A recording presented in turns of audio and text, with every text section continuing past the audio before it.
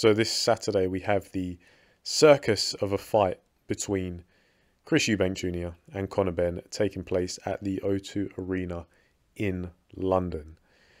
Now, you guys can probably guess and imagine what I'm going to predict for this fight. But you know what? It's the biggest fight. It's the biggest fight on this Saturday. So let's indulge, shall we? And let's see what conclusion we come to. Now, as I say, this is a circus of a fight because it's just bizarre. You have an untested welterweight in Conor Benn moving up 10 pounds from 147 to 157, a catch weight, to fight Chris Eubank Jr. So we have an untested welterweight moving up 1.5 weight classes to fight an untested, not untested, but maybe a middleweight who has failed to stamp his authority on the middleweight division. Of course, Chris Eubank Jr. had his excursion to super middleweight, which was even less successful because his two most high-profile fights at super middleweight were George Groves and James DeGale. And George Groves, he lost that fight pretty thoroughly. And that was a fight where many people actually expected him to win, but I personally didn't. And look, I didn't have my channel back then, so you just have to take my word for it. But I always felt that George Groves would just be too big, too powerful, and too skilled when you think about it.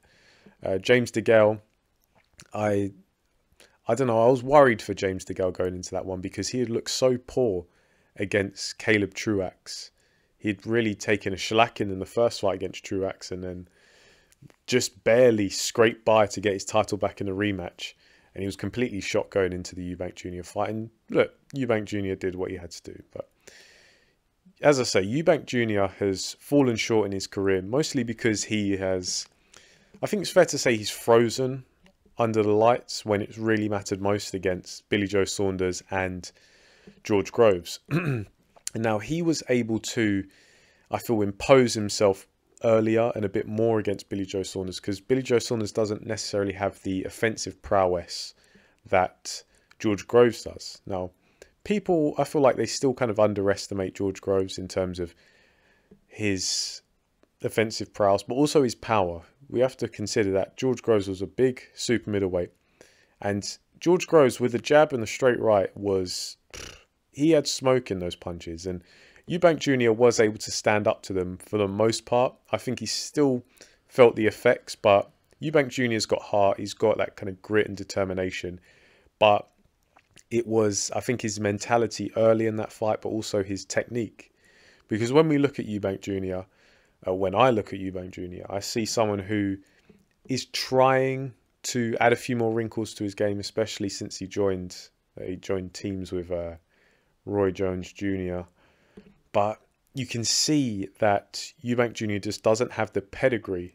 And I'm talking his long-range boxing.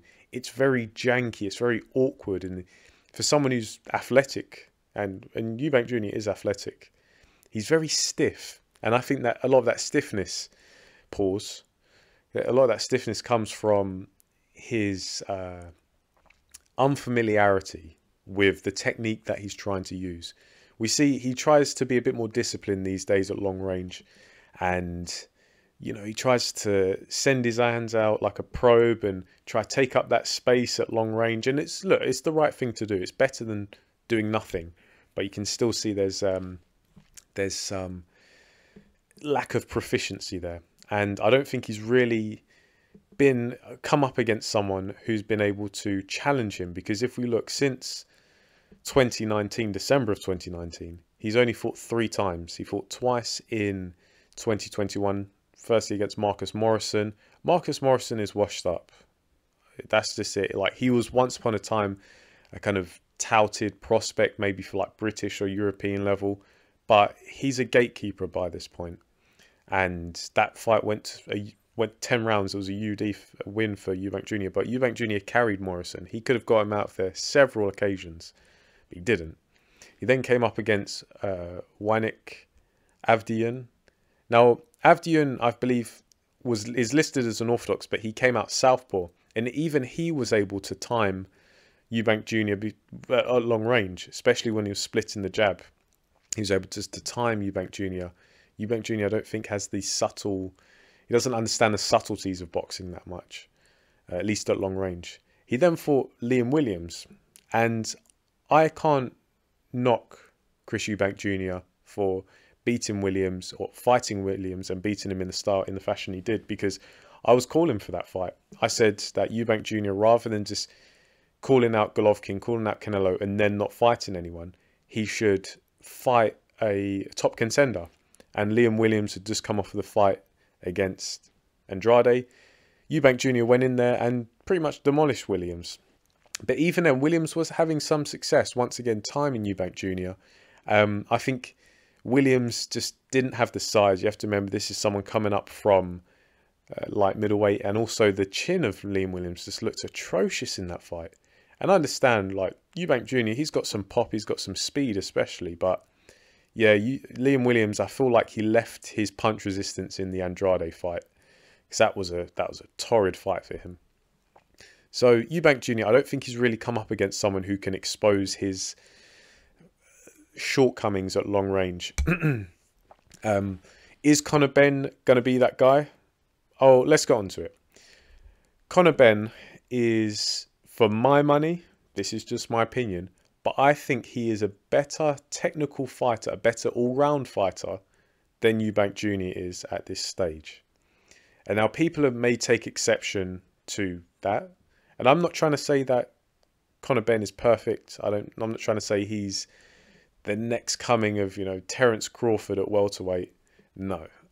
But when I look at Conor Benn's technique, I see it being a bit more refined. Someone who's had a bit more practice and has practiced different styles of fighting, in terms of fighting coming forward, fighting coming backwards. Not to say that he can do everything perfectly, he can't, but there's just a bit more polish, I think, there. And I think maybe as an all-round fighter, maybe Conor Benn is just a bit more talented. I like the way Conor Benn comes forward. He's been using his jab quite well. He's developed some good head movement. And I think his punching mechanics are actually quite solid. And for a small guy, because he's got good technique, he's able to really get some decent power into his shots. And now he's been fighting lower tier opposition, former champions, former contenders at welterweight. But he's been cleaning them out. He's been cleaning them out. You can't deny that. However, I feel like there is, going up from the fringe and former contenders and former champions of welterweight up to a guy in Eubank Jr. who's at middleweight. And yeah, he's limited, but he does have some skill, and he's athletic and he's a big guy. Yeah, I'm not too high on Conor Benn's chances of winning this fight, because I sound like I've just been slating Chris Eubank Jr. for the past however long. But with Chris Eubank Jr., his best work is done at close range on the inside. At long range, Chris Eubank Jr. leaves a lot to be desired, but at close range, in the pocket, he is ferocious. And so that's the thing. That's where the intrigue comes from with Chris Eubank Jr.'s fights. It's, okay, if he's able to get in range against this guy, whoever, so-and-so, how are they going to deal with him? Because he really is a bit of a dynamo at that short punching range on the inside. And there's actually quite a bit of culture, because for those of you who don't know, Chris Eubank Jr. spent a lot of his amateur career working with Mike McCallum. And Mike McCallum, one of the most underrated champions in boxing history, was a great inside fighter, had a great ability to roll and slip on the inside, but not just evasively, because he was able to work his offense into their body, head, especially with the body shots. He was nicknamed the body snatcher.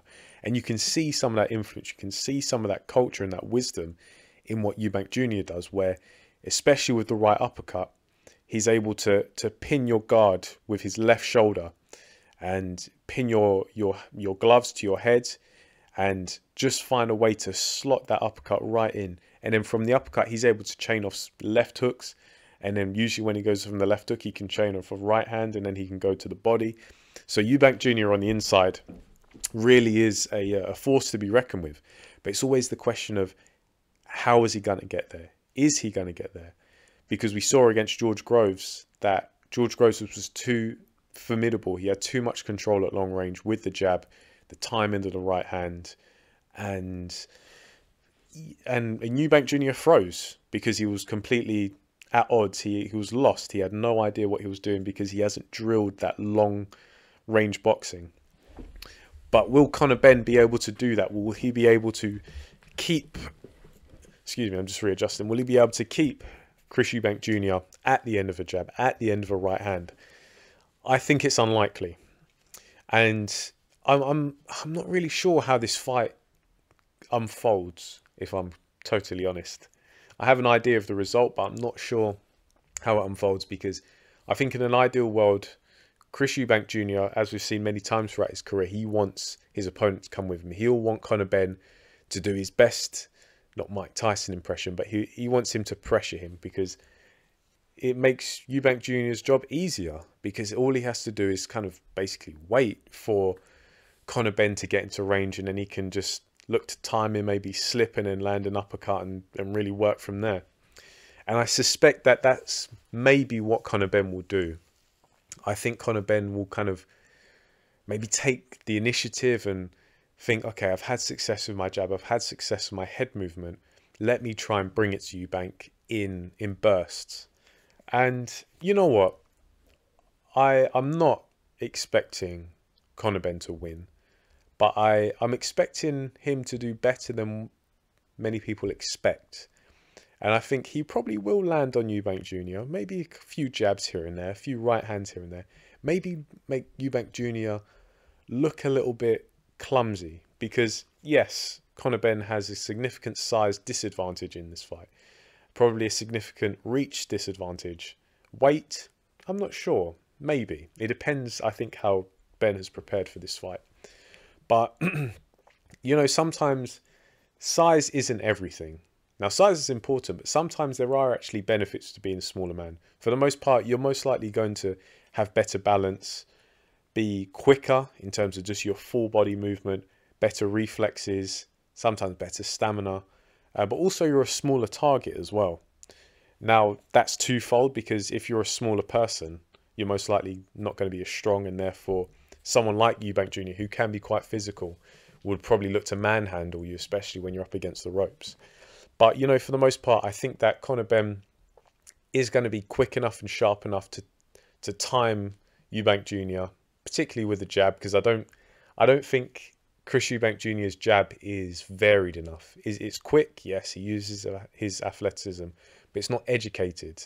I don't think he kind of throws it like a, how can I say it? He goes for that kind of machine gun jab type stuff, you know, throwing it out as fast as he can, as many times as he can. At the highest level, not to say that this is the highest level, but when you're fighting up against decent opponents, that kind of stuff doesn't have the success you'd maybe expect from it. Once again, kind of going back to the lack of long-range boxing proficiency from Eubank Jr. But yeah, I think Eubank Jr. is probably going to take a couple of punches, but I think, knowing his character, he's going to try and play it off and play to the crowd like, oh, I meant to let him hit me, kind of thing. But then I do think that, given the size disadvantage, the size that Eubank Jr. is bringing into this fight, it means that Conor Benn has to work so much harder to be competitive, even though I personally see him as a more well-rounded boxer. And so, that being said, I don't see Conor Benn's offense really being that damaging, even though it may look like it is, or maybe make Eubank Jr. look a bit clumsy at times. I just think that it gets to a point where Eubank Jr. starts to feel comfortable, and he starts to just line up too many shots, particularly on the inside, those hooks, those uppercuts especially. And I'm not sure if the head movement of Conor Benn, as I talked about, I don't think that's going to be enough to allow him to see out the fight. And I think it gets to a point where rounds 8, 9 or 10, maybe he just really starts to feel the accumulated damage, and probably, I think Conor Benn probably gets stopped in his feet. I think his corner will throw the towel in.